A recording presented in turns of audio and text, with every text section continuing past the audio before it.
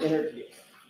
We were sitting in the kitchen eating dinner with our children, and Carrie Roberts was in a different room, but she was going on and on and on as she does.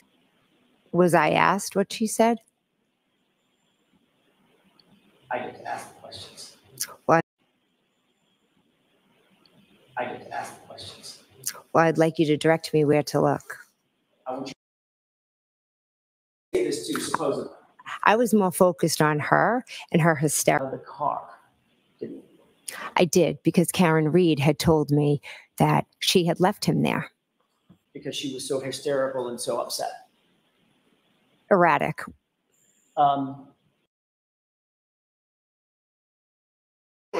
Was it into voicemail before you hung up? So it was a bit of a hysterical scene that morning, and I was in a state of shock, and I was just calling my sister and my brother-in-law. Was Brian Albert there within earshot when you discussed your version of what had happened? I didn't discuss much. I sat there in shock and horror, so I spoke very little, to be honest with you. But when you did speak, he could hear. Yes. And Nicole could hear. Yes. And Chris Albert could hear. Chris came much later. Before you left, another Albert came over to the house, correct? I don't recall seeing him. Who's him? Kevin Albert. How'd you know I was talking about Kevin Albert? Because you said another Albert came over, and I was 6 brothers. I was told later it was Kevin. I see. So you believe that Kevin was not there when you were still there? I was in a state of shock. He may have walked in. I'm telling you, I said the taillight was cracked. This is another example of him screwing up your words. Correct? You'd have to ask Trooper Proctor. So I'm asking you, did you say, I saw a crack in it?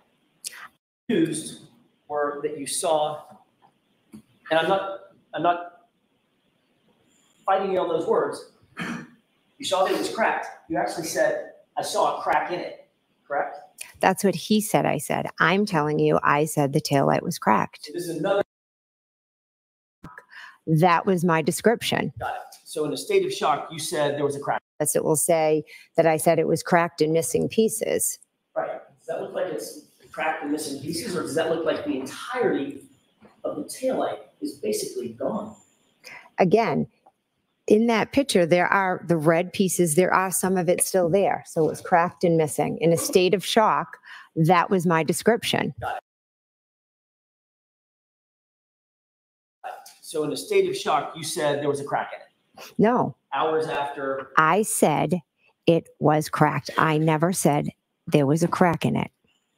So conversations with my daughters, and they said absolutely yes, that I could. So other than calls with your daughters that you deleted, did you delete any other calls on your phone at all? There were text messages. It was actually text messages with my daughters that I deleted, and that was all I deleted. Did you delete any phone calls? I do not recall deleting any phone calls at all. I would have no reason to delete anything. So that's very different than I didn't delete any phone calls. I do not remember deleting phone calls. Means you might have.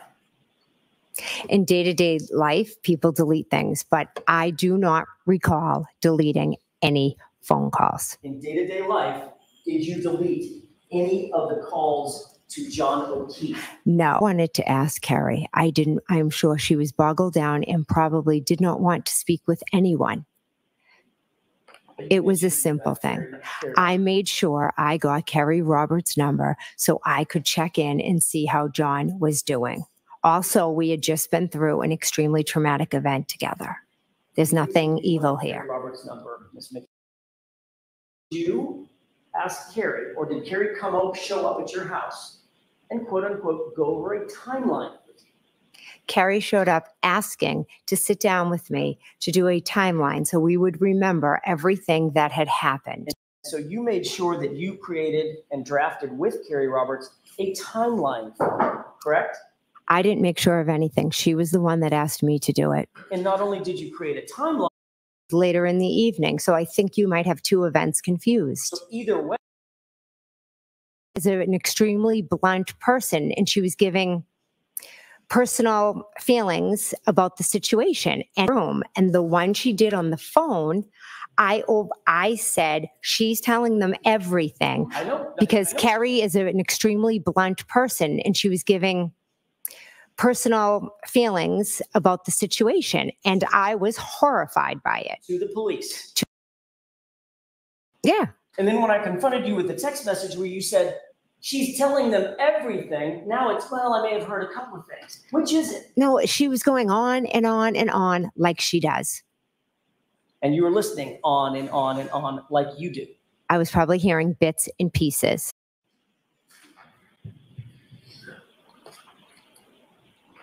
Why was it so important to report back to the group that you were happy that Carrie Roberts was saying, quote, everything? Objection. I'll allow it.